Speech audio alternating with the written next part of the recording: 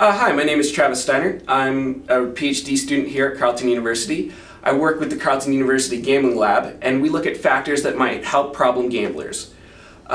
We do research with the slot machines you see here. We do research with blackjack. We do research in a virtual reality that we have had built especially for gamblers.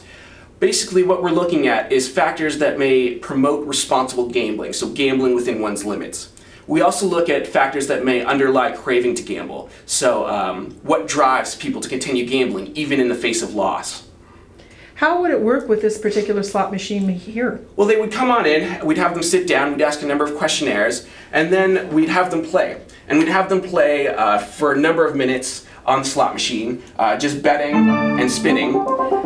And we measure their reactions to how they gamble. We can measure their blood pressure, we can measure hormones in their blood, and see what it is that's making that craving experience develop. What have you found out so far with your research? Well, one of the biggest things that we found, we've tested a responsible gambling animation.